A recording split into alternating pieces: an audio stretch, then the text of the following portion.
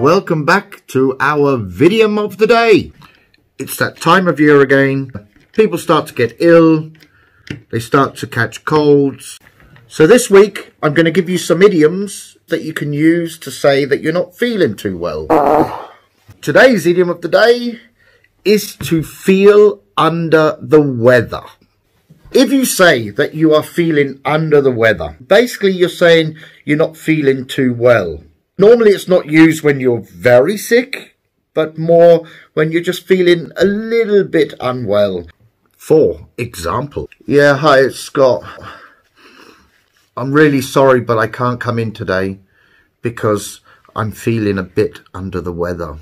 To recap, if you're feeling under the weather, you are feeling a bit unwell. Have a good day and stay healthy.